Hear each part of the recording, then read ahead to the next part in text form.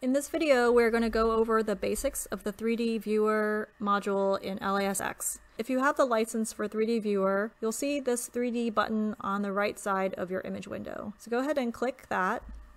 So it's a little bit like Navigator in that it will open a brand new window. So the first thing that happens when you open the 3D Viewer is it always defaults on this gray background. So the first thing I do is check this box for black. So your 3D Viewer license may be the basic version, in which case you might not have all of the features I'm going to go through right now. You can always demo the advanced version by loading the trial license. I'm just going to go over things very quickly and give you a quick overview. I do also want to emphasize that this isn't a quantitative tool. It is mostly for visualization, and so all of these settings really depend on what you want to show. So starting with the left side here, we have three different modes. There's volume, rendering, maximum, and shadow. So under volume, we can either go with shaded, and we can also do depth coding, which will add a depth coded scale bar or scale to the image to show you how deep something is.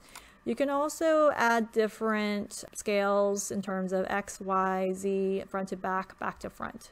The mode that I like to work in is called maximum, but this is, my personal preference. And then finally, there's shadow. Shadow has the ability to drag a light source in different areas. You might not be able to see it so well in this sample, but it does create a shadow effect. So let's just go back to volume. The next panel here are your settings for your two channels. You can play around with these to see which settings are best for your sample. Then intensity is pretty self-explanatory. It's brightness.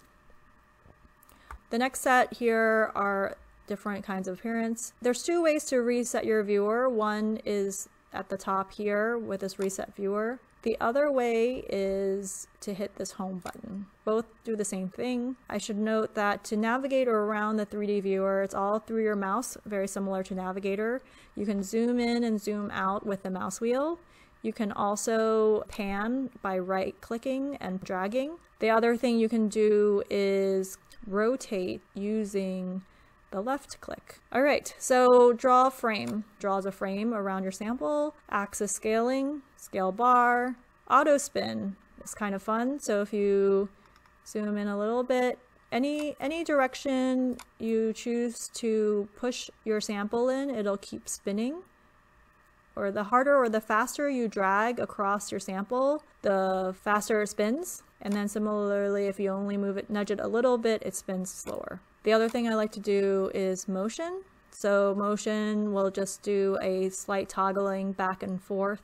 Channels and overlay, it's self-explanatory. You can go to split the channels. You can have the channels and the overlay in separate windows or just the overlay. These are different orthogonal views of your sample. Down here are more ways to visualize. So this is sections. You can look at slices, stereo, clipping. So I've already actually checked the magenta channel. So the way that you do this is under clipping. I'm clipping in these planes, meaning that showing things in this plane here. Frame means whether or not I can see that clipping plane. And then channels. So if I want to see both, then I have both of these checked. So it's actually the opposite of what you think. If I don't want to see the magenta channel in my planes, then I uncheck it. So now when I drag this up and down, I can hide or reveal the magenta channel. The last one is the most fun, I think, and probably one of the more popular items is the movie editor. So the movie editor is very simple and easy to use. I will create another video just on that. Now at the top we have a couple of other options. Like I said, we have our reset viewer zoom, setting to 100. Your different channels you can uncheck here, very similar to Navigator. Auto range, I can reset. See, my green channel is very dim. This is the same as the channels and overlay button. If I want just the 2D view, go back to my 2D viewer. 3D view, this is the same as those items on the left. So sections, orthogonal, slice views, but I just prefer to be in the 3D viewer. If you wanted to compare two images, which is really helpful when looking at things like Thunder images, let's go ahead and do multiple viewer planes. So we click that, then we can link them and add. So now we have two, and let's say we want to put the raw image in this one. And this is my large volume computationally processed image. And zoom in. So you can basically do a side-by-side comparison of these two images. This is something that maybe you want to go back and look at the different rendering. Maybe maximum is slightly better because I feel like maximum is less blown out. You can still make out some of these details a little bit better.